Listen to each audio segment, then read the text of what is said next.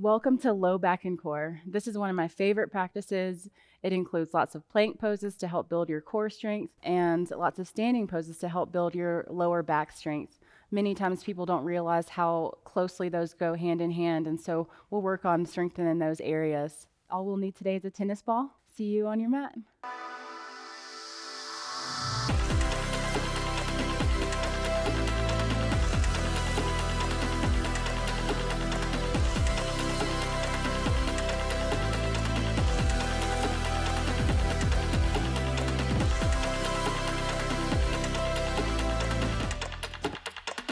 From a nice, comfortable seated position, we'll move to our backs. First, move into one hip and then bringing the knees into the chest. Give yourself a squeeze in and take some rolls until you get to your back. Keep the feet flat on the earth. We're just going to start to warm up our low back by pulling first our left knee into our chest slowly and release. Releasing the psoas here. And then take the right knee to the chest and release. Exhale, knee in and release. We'll take the right knee in now and release. One more time on each side. And the right knee comes in and release down. A nice gentle twist to start. The arms come out to a T or to goddess arms. Lift the hips up 2 inches to your right. The knees fall gently to the left.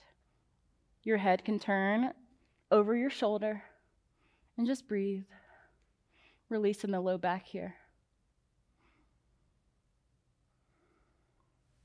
Begin to inhale, lift the knees up. We'll lift your hips to the left now. The knees draw to the right. Might feel a little bit of a crack in the low back. That's perfect. Look over the left shoulder and breathe as we release the low back through this twist.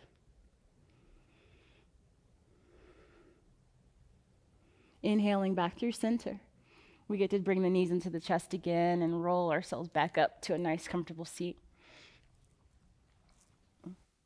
Coming into easy pose, make some space for yourself. Make sure you can feel your sits bones on the earth by moving that flesh away. Bring the navel into the spine. Reach those arms up as you inhale. Exhale, fold forward. Just reach the arms long. We're releasing the low back here.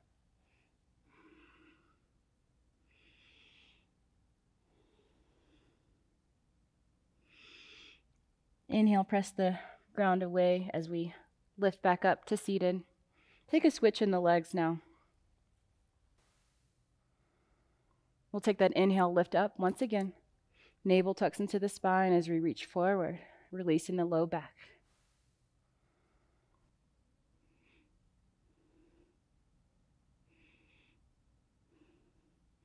Inhale, begin to bring the knees to one side.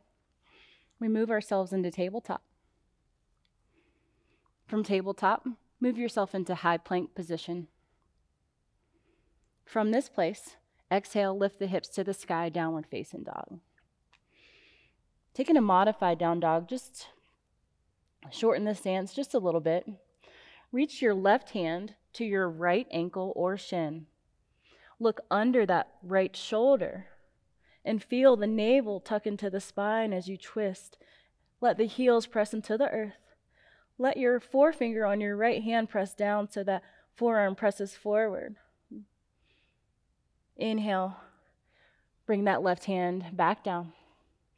Exhale, switch it out. Right hand comes to the shin, ankle, wherever's comfortable. Look under that left shoulder. Again, press down through the forefinger knuckles so that you can feel a little lift in your hand, in the arch of your hand. Pressing down through the heels to protect your joints. Inhale, back through center. We're in downward facing dog once again. Taking a nice bend in those knees.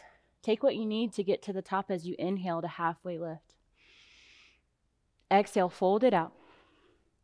Inhale, lift all 10 toes. Press down through all 4 corners of the feet. Let the toes lower down, lift the heels. Let the heels lower. Lift the toes. Press down through the four corners of the feet. And then once again, lower the toes. Lift the heels. Remembering our foundation here. And then we just lower the heels down. Exhale, fold it out. Inhale to half lift. That right leg reaches up. The pinky toe faces down. From here, we're working on our balance and maintaining core stability. Take a bend in that left knee, but keep that right leg lifted and straight. And release. Take another bend and straighten. And this time we bend. Let your right foot lightly drop back. Bring your hands to the top of the thigh for high lunge. But bring your hands to your chest. The hands come to heart center. That right hip reaches forward, the left hip reaches back. We want to feel all four corners of our feet pressing down.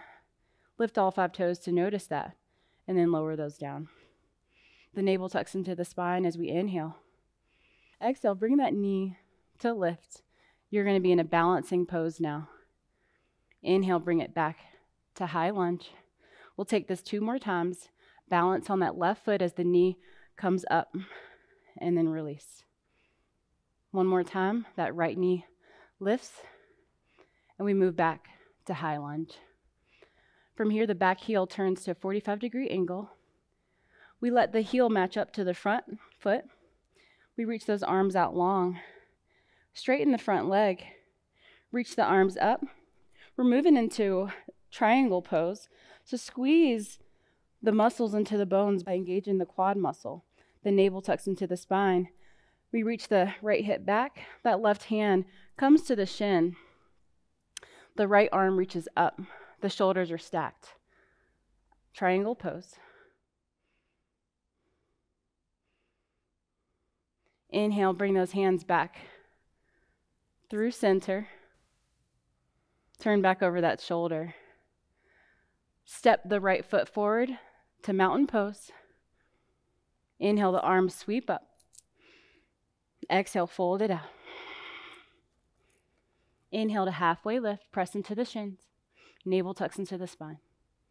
Exhale, fold. Inhale, this time the left leg reaches up. That pinky toe faces down. We are engaging that navel into the spine once again. Take a bend in the right knee and straighten. Take another bend and straighten. One more bend. Let this left foot draw back.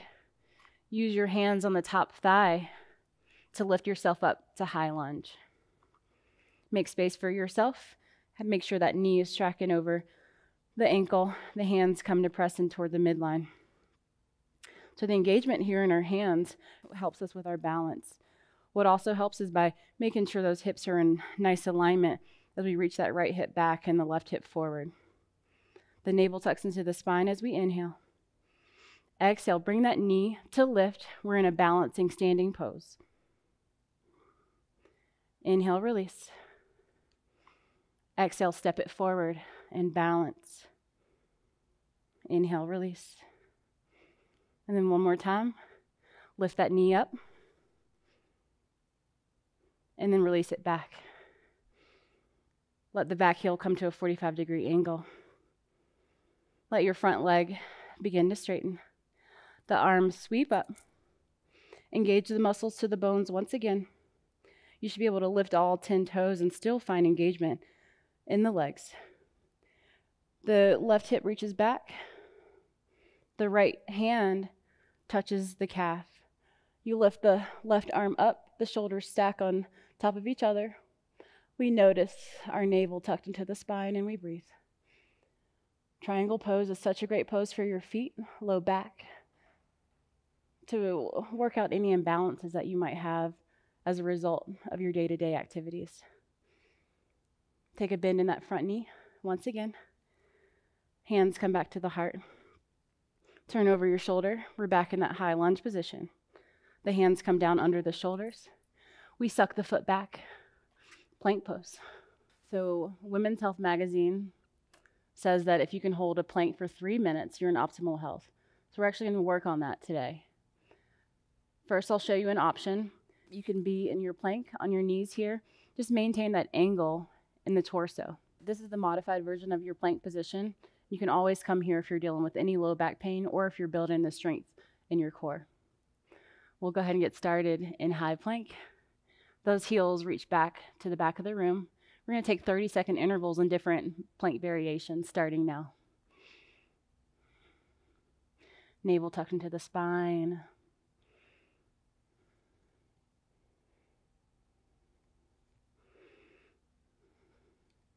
This is a great place to incorporate a mantra to get your mind off of all this.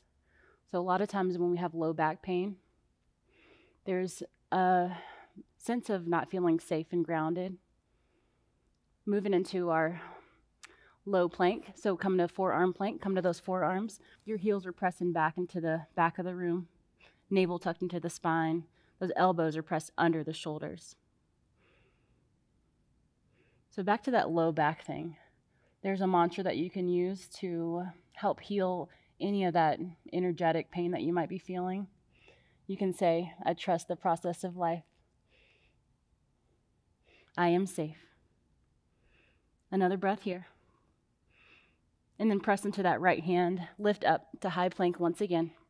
The heels are pressing back. The shoulders are pressing up toward the sky. And your hips are right about shoulder height as well. Heels press back. I am safe. I'm supported. I am strong. You can even have your knees down, whatever you need.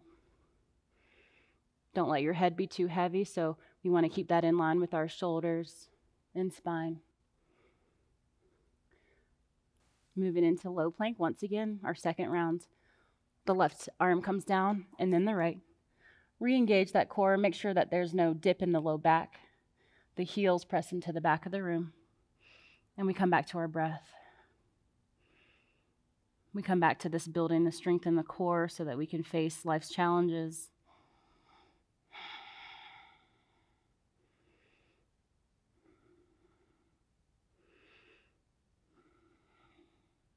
Notice where the mind goes. Can you bring it back to the breath?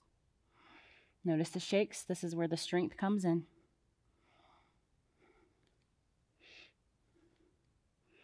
From forearm plank, we're moving into our last minute of this plank sequence. The right hand presses down. The left hand presses down. Make sure you don't dump into the low back. Keep the heels pressing away from the crown of the head.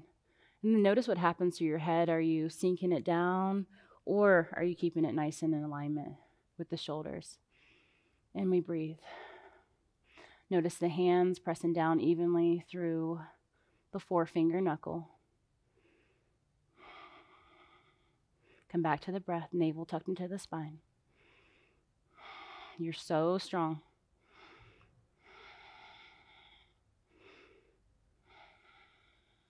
For our final 30 seconds, we will actually be dropping back and forth from forearm plank to high plank. Starting now, the right forearm down, the left forearm down. The right hand presses down, the left hand presses down. The left forearm down, the right forearm down. The right hand presses down, the left hand presses down. Right forearm, left forearm.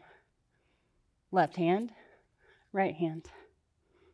Right forearm, left forearm. Right hand, left hand. And one more. Left hand, left forearm down, right forearm down. Left hand presses down, right hand presses down. Hold it here. Now the knees lower down and take rest in child's pose. Child's pose is such a great release for the low back. Either the knees press it in toward each other, or you can have the knees spread out nice and wide. Take a moment to feel into both of these actions, and you make a decision. We'll take 3 deep breaths here. Breathing into the back body. Your arms are stretched long and those fingertips are pressed into the earth to make this more of a dynamic stretch.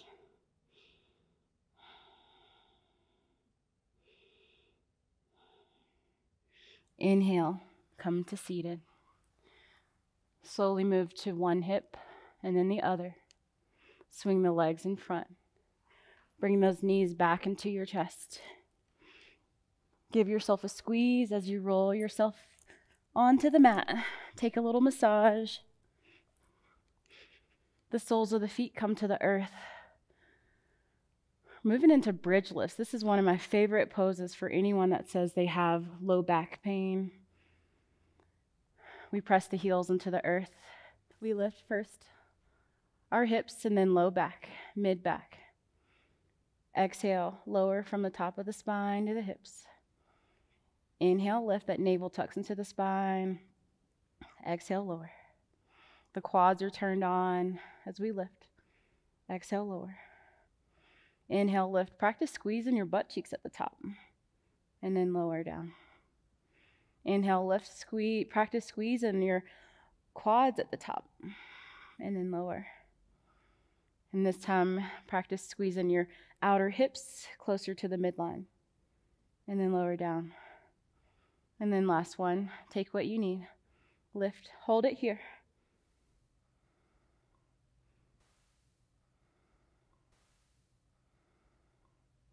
And then slowly, vertebrae by vertebrae, we lower down. Getting into our side core, our obliques. We're going to reach for our left heel with our left fingertips and then back through center. Take it over to your right heel and back through center. Left, center, right, center. And continue here.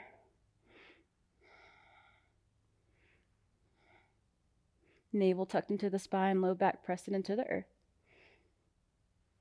Take one more on your left side, one more on your right, and meet with your shoulders down. Reach for your ball. And I'm smiling now because this is like really good, but it's gonna be a little painful, maybe. We're gonna bring our bodies into a twist. We're going to take this ball right to our piriformis. So this is going to be a really great release for your low back. So first, take the hips over to the right, just like we did before. But this time, we take the ball right to our side. The knees fall over to your left. And then, if it feels okay, you can turn your head to the right. Option to move the hip in a little circle here, micro circle, left and right, to massage that area. Really important to breathe here. I want to address what I meant by pain. So this is going to feel intense. If you do feel a sharp pain or stinging pain, then don't do it, of course. But you want to feel a release here. So that means breathe. That means let the tension go by falling into that space. Now lift those knees up through center. Let the ball massage around your sacrum here. We'll lift those hips up over to the left about 2 inches so that we can find that ball, the tennis ball, right at our piriformis once again. The knees draw over to your right. If it feels okay, you can let your head turn over to your left. Take some micro movements to massage this little muscle here that connects those huge muscles in your glutes. And also is a very key factor in releasing your low back. Come back to the breath.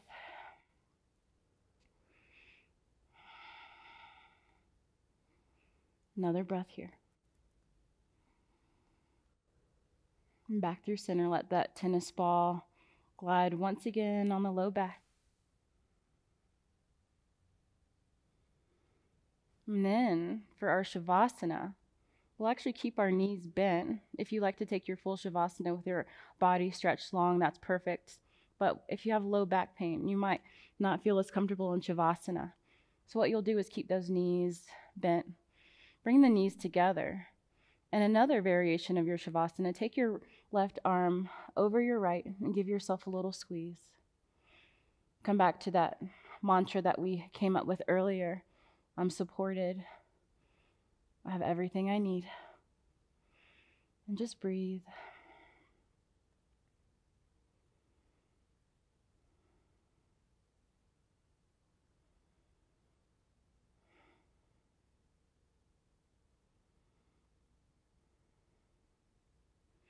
Take a switch of your arms as you envision yourself nice and strong, taking on all responsibilities with ease.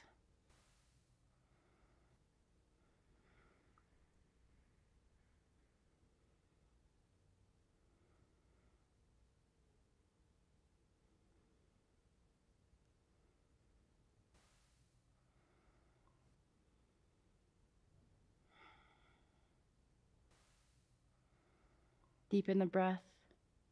Release the arms and reach that left arm overhead. Turn onto your left side into a fetal position. Really squeeze in.